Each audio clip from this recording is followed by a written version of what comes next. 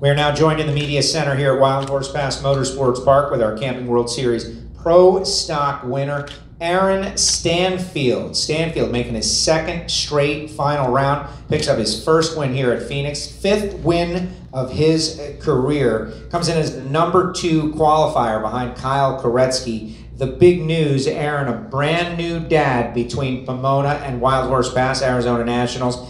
Aaron goes to the final round by route of taking out Alan Przinski in the first round, got through Greg Anderson in the second round. It was Mason McGahey fell victim in the semifinal to set up an all-elite motorsports final round against Troy Coughlin Jr. Both racers left together by just a thou, pretty much the difference, and Aaron Stanfield was victorious. Aaron, tell us about your race day and ultimately this win. Today I had a really good hot rod, or all weekend I had a really good hot rod, and she bailed me out a couple times. Definitely wasn't my best day behind the wheel, but they say when it's your day, and I guess I did just good enough as a driver to win, and man, I can't thank the elite guys enough for giving me a bad to the bone hot rod.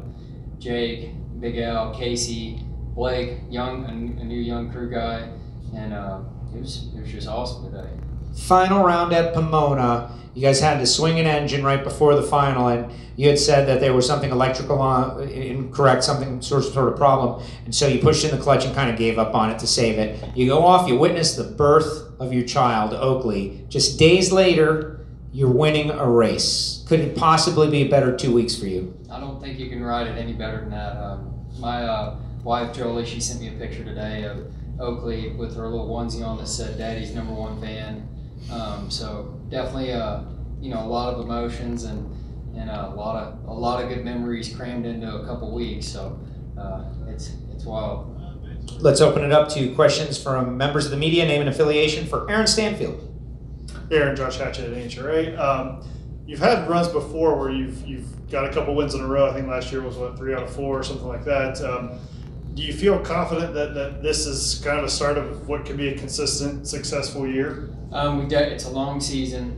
By the looks of it, I mean, Elite's done a really good job of making some power this winter. So my goal is to get do a little bit better behind the wheel, and if we keep a consistent race car, and I can do a little bit better job. I think our team's going to be tough to beat, but it's a long year, so we'll see how it all goes. Phil Burgess with National Register.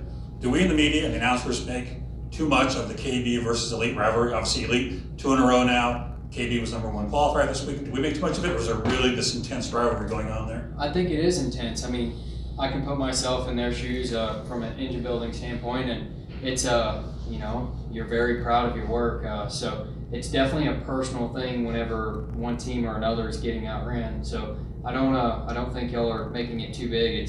It's a pretty big deal. I mean, it's a lot of these guys' livelihoods, how they make their living. So, and it's what makes them proud, and they take a lot of pride in their work. So, I don't think so.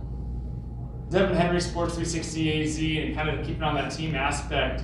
You guys, as a whole team, you and Erica last week now, you and Troy this week. What does that kind of say about just how strong this team is running right now, and how do you guys make each other better, especially here early in the season? Well, whenever Eric is driving good, TJ's driving good from a personal standpoint, it pushes me because I know it can be done.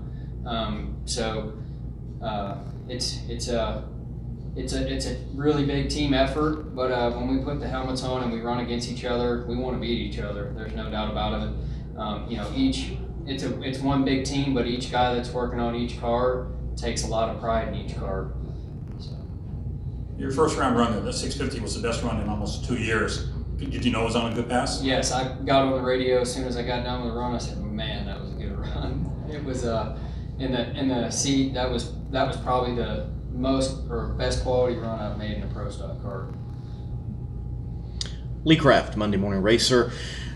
Elite tested in Bakersfield and not here with KB at the Phoenix test.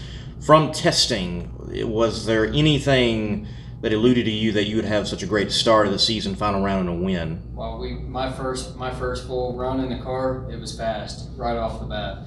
So I knew we had something to play with, and we you know, every single elite car that went down the racetrack literally went the same exact ET. So I think that says a lot to, you know, how much effort they put into trying to make every one of their customers consistent and equal. I would say from the fan base, Aaron Stanfield gets looked over a little bit when it comes to Greg Anderson, Erica Enders, some other names in Pro Stock. Do you feel with the performance you had last year and starting off this season again, final round and a win, that, well, people should be talking about Aaron? Well, I can't speak for myself on that, but I know we work really hard at it, and I'm very competitive. I don't like losing, I can't say that, but we're just gonna keep chipping away at it and try to stay consistent and good.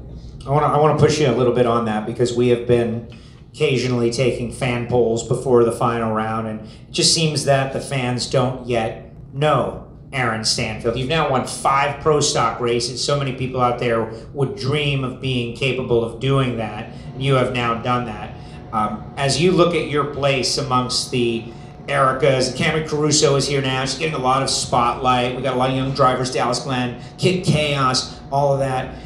What's your role in it? Where does Aaron Stanfield fit in it? What is your story that people can get behind and root for you? Because obviously, winning, you're getting the spotlight now. What do you think about all that? It's simple as this. I mean, like when I show up to the racetrack, I want to win and I want to be the best. Period.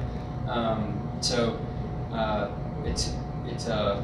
had a long road. I mean, I started when I was 16 years old, bracket racing at local racetracks, and you know, it slowly progressed into more opportunities, and you know, I'm very blessed to be in the spot I am. Of course, I want to, you know, I'd love to be known as the best, but that takes time to build that. Constant Aviation Factory Stock Showdown Championships, 2 of them back to back. You have already won them. Thinking about a Camping World Series Pro Stock Championship, last year maybe one that got away, you had something a little weird happen to you, take a little air out of your sails. This is only the 2nd race of the season. We're heading to the Gator Nationals. When do you start thinking about long-term goals for 2022? I mean, the goal, I mean, the long-term goal before we even started the season, of course, is to win a championship and win several races, as of several other drivers. Obviously, it's not that easy, but I think if we can, you know, we can stay doing what we did this weekend, and I can do a little bit better job behind the wheel, I think we're going to be tough to beat.